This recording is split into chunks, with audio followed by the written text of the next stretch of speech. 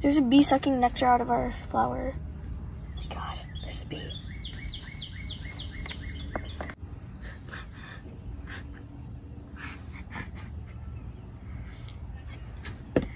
Okay, so now the 3 pots are done. Be strong.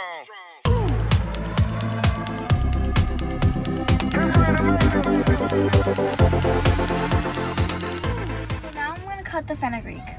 Like 2 to 3 weeks ago, we planted these, but before we planted them, we soaked them in water for 24 hours so they grow healthier and faster. So we're gonna be cutting these because my grandma's gonna be making a curry. So as you see, they're pretty big. They're about the size of my finger, so about 3 inches. So now I'm gonna start cutting.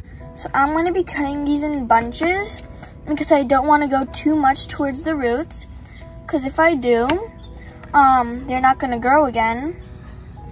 And if we don't cut like at the roots, they will grow again 2 to 3 times in one season. So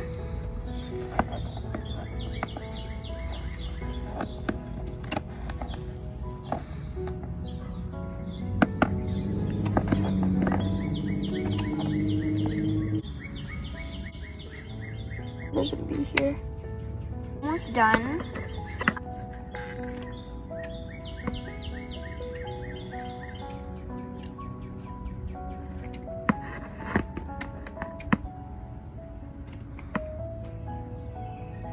Okay, so now I finished 1 pot, so I'm going to be moving on to the next one.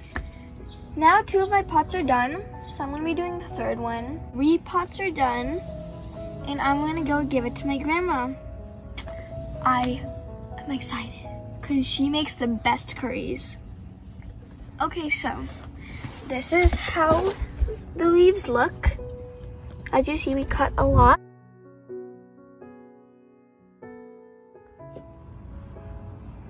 So now I'm gonna go give them to my grandma.